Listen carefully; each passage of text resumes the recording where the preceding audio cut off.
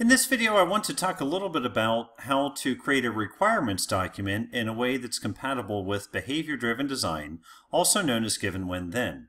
First, I want to put some context around this. This is the manifesto for Agile software development, and you see several contributors down here at the bottom. One who I want to point out is Cunningham, a gentleman who I admire in our field of information technology. He's often credited as the inventor of the wiki, the person who coined the term technical debt, something that's a very interesting topic, and he's one of the people who signed off on this manifesto for Agile software development. So, when I read this, I almost want to read the last line first because I think it's important to keep that in context. While there is value in the items on the right, we value the items on the left more. So the Agile Manifesto doesn't say, don't follow a plan. It just says, we'd rather respond to change than follow a plan if given that decision. So what's the Agile Manifesto? We prefer individuals and interaction over processes and tools. So get up and have a conversation.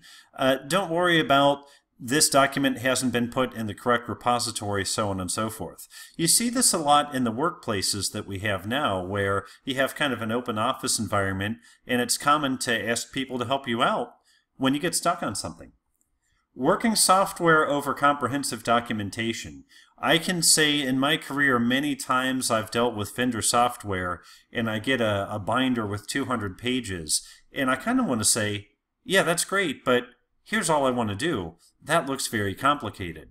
I often say, think of Shazam's approach. You open up Shazam, press anywhere, it tells you what song's playing. Very easy. You don't have to go through a login, through a main menu. It's just right there. Very helpful. Customer collaboration over contract negotiation. So we want to make sure that the customer understands the processes that we're using and has bought into that. And then responding to change over following a plan.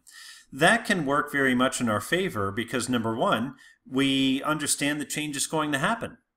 Number two, we can tell our customers that we understand change is going to happen, and therefore, feel free to give us something that's only 80% complete in design. We'll take it from there with the knowledge that we're going to develop it, we're going to show it to you. You might like it, you might not. If you don't like it, we might have some rework. We understand that. So with that, and especially with the working software over comprehensive documentation, I'll show you a very simple requirements document for Plant Places or Plant Places Mobile. So what we'll typically do is say as a blank, and then the analyst will fill out what that blank is. I want to be able to do something and get a certain result. So as a user, I want to be able to search for plants by any part of the name, genus, species, or cultivar name, so that I can find plants that match my search criteria. So a very simple English-like instruction of, as a user, which is a noun, I want to be able to, so some kind of verb, and then I will get some kind of output from that verb. A quick note on dependencies and a quick note on assumptions.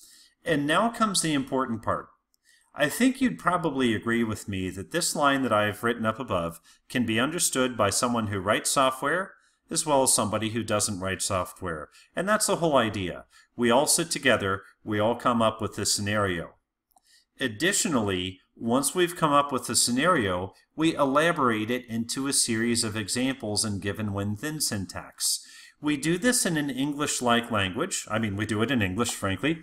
And the reason is, the reason we do it in this format, not necessarily in English, but in this format, is we're using a ubiquitous language, a language that a business analyst can understand, a project manager, a quality analyst, and a developer. All four, and even more, have input into these examples. And again, I mean, English or whatever your native language is, it's just written in a way that's not programming. It's written in a way that's sentences that somebody would speak so we can all understand it.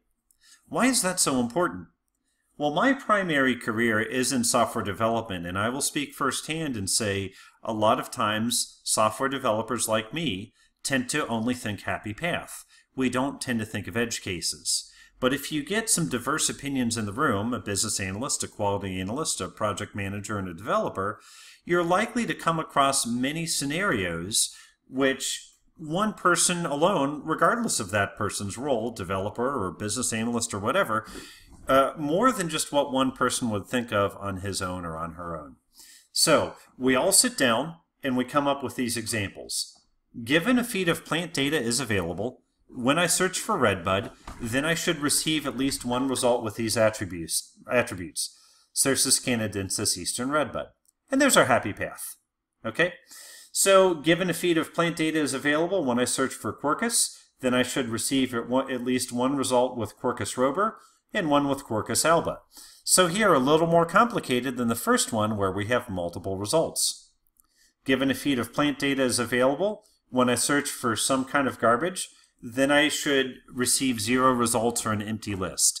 So this is an edge case. This is where the user has searched for something a little bit funny. We could definitely add more cases to this. We could say, given a feed of plant data is not available, what do we do then? So let's think about when our dependencies start dropping off. How does our program handle it? Before long, we could very easily come up with many examples from this one simple scenario. Now, why do we put them in given when then syntax? Because that's very easy to translate into a behavior-driven design unit test. So we will take a look at this in more depth in a few videos that are upcoming. But what we have here is a test method with the annotated @test annotation. And then we have the method that we're testing and the behavior that we're testing for, verify at least one redbud. You see that matches very closely to that given when then that we just saw. And now we have a method here, given plant data are available. When I search for redbud, then verify at least one Cercis canadensis. So right now we're looking at source code, and if you're not a programmer, you might say, gosh, I don't understand this. That's okay. You can at least see that given plant data are available maps very closely to given a feed of plant data is available. So the reason why we do given when then elaborated as examples is to make sure that everybody who's a stakeholder has some input into the test that we're eventually going to write, and also make sure that our unit tests are covering more than just happy path, but they're covering many other scenarios as well. So that is a behavior-driven design requirements document. You see a little sign off here, some kind of revision history, a 2-pager. Fits very well with the concept of the Agile Software Manifesto, and also fits well with our concept of behavior-driven design unit tests. So I'm curious what experience you've had with these, or what ways you found that work. If you find ways that work better, put it in the comments. I'd love to know. Thank you.